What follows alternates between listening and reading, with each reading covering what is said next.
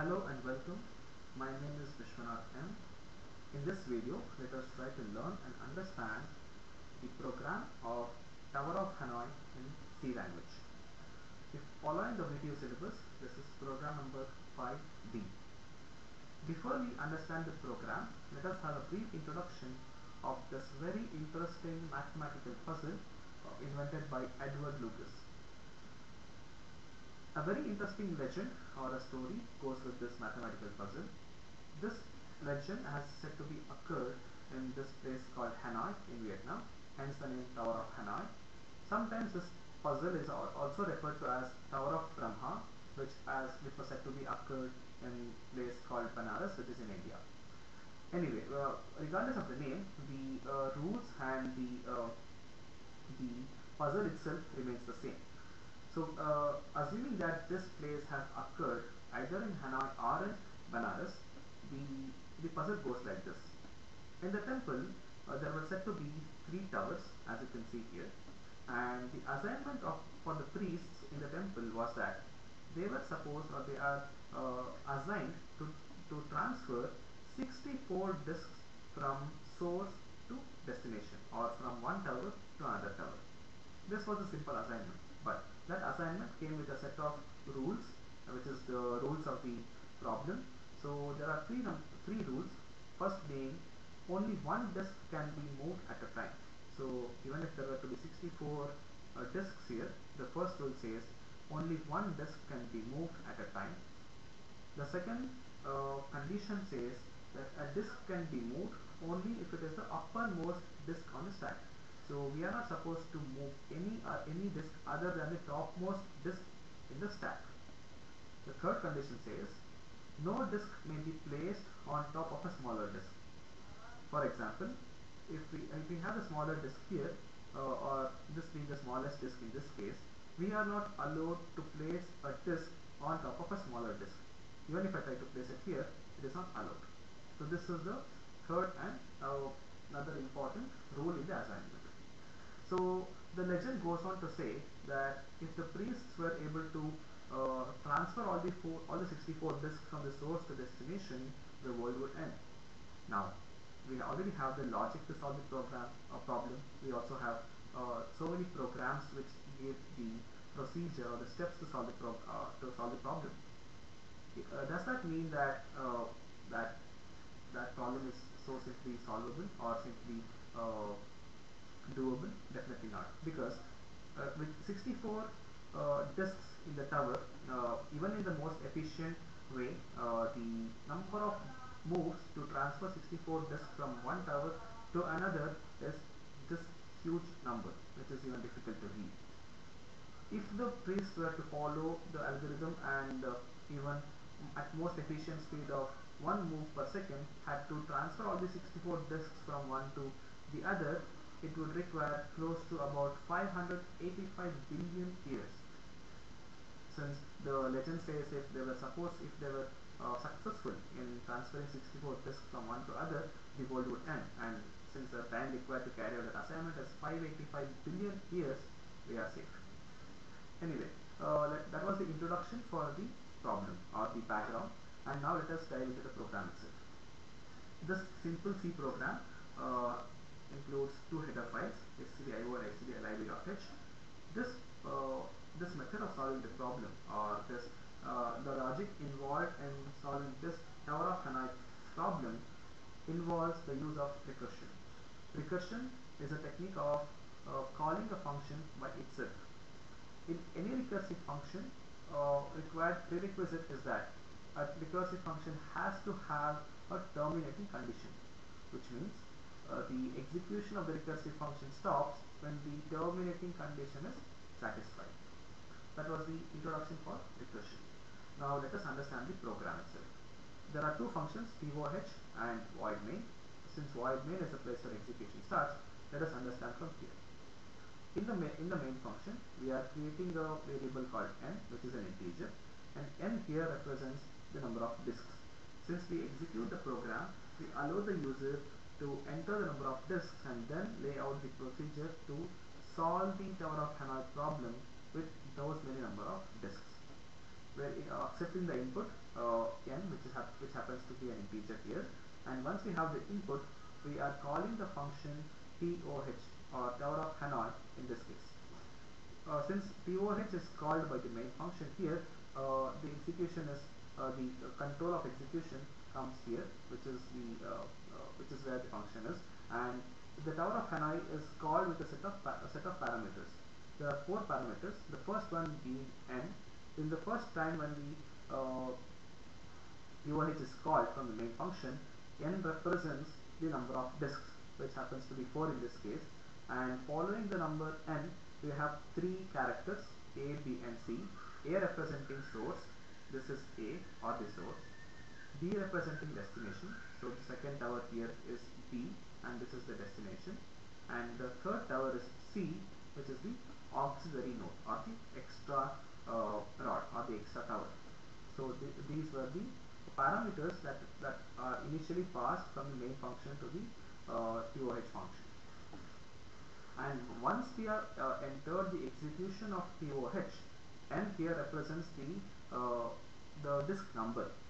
For example, if there were to be 4 disks here, this would be disk number 1, this would be disk number 2, this would be disk number 3 and 4. So n here represents the disk number rather than number of disks. Anyway, so we have already understood the function prototype or the parameters in the function. This is the terminating condition. As I mentioned, any recursive function has to have a terminating condition. In this case, if n is equals to 1, which means to say if the number of disks is just 1, then we just have to move that disk from source to destination and end the execution of TOH, or end the execution of TOH in that particular recursive call, so to say. And this is the terminating condition, which makes sense because if we have the Tower of Hanoi problem with only 1 disk, it requires only 1 move, just transferring the disk from source to destination, and the problem will be done dusted.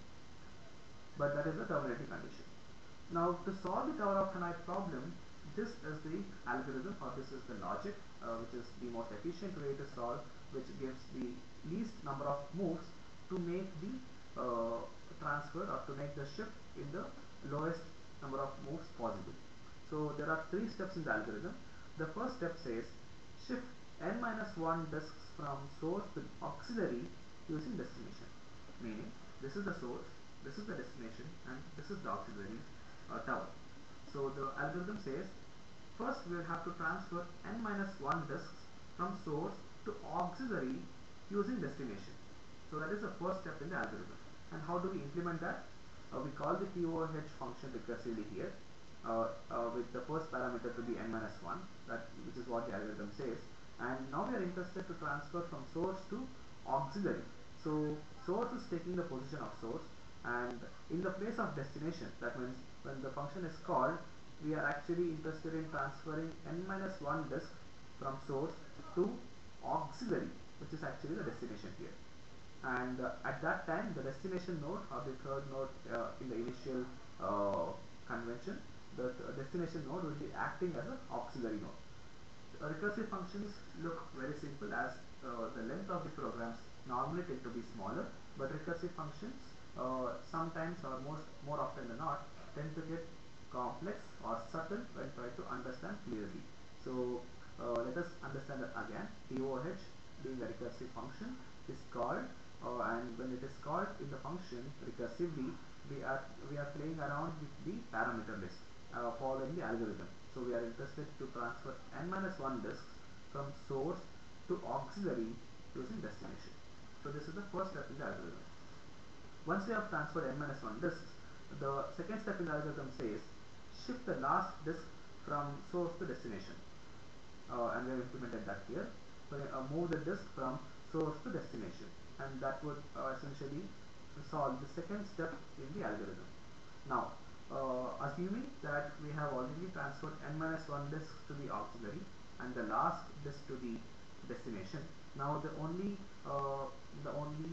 objective is to transfer n-1 disks which are in the auxiliary tower to the destination tower, because that is where it is supposed to be, and at that time we could use the source as the auxiliary tower. So we are calling the function TOH again recursively. N minus 1, which is what the number of disks in the auxiliary node is. So from auxiliary, we are transferring N minus 1 disks from auxiliary to destination, and at that time we can use source as the auxiliary.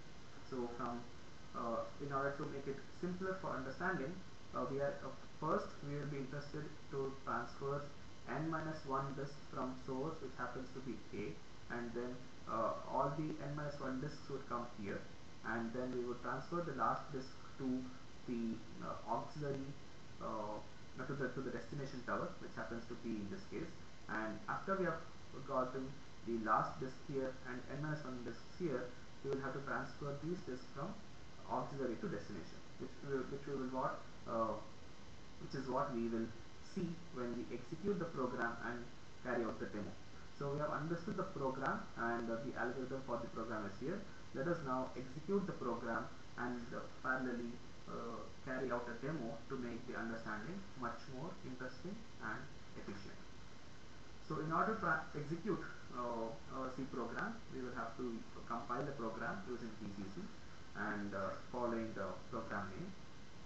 If we see no errors, this is a familiar view. We will have the cursor blinking for the next command to be entered, and once the program is compiled, we could execute the program using this command ./a.out, and once the execution starts from the main function, we will have the control waiting for us to enter the number of disks.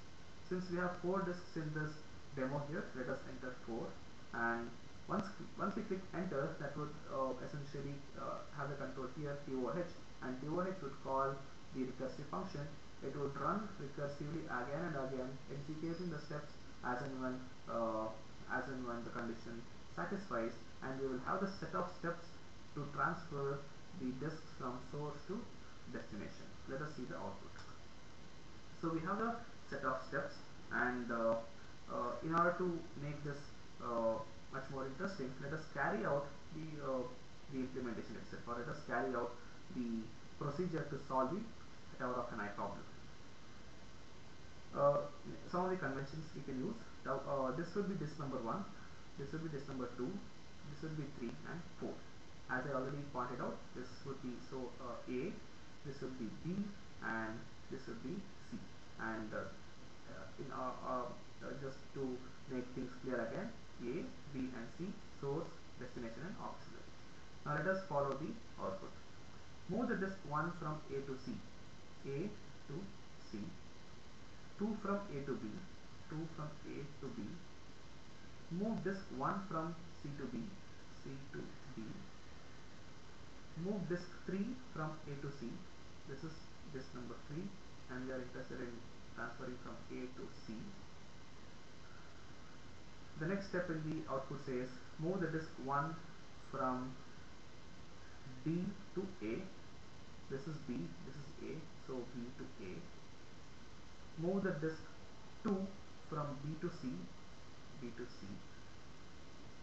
Move the disk 1 from A to C, from A to C. Now, if you observe this state, this is essentially what the first step in the algorithm is indicating.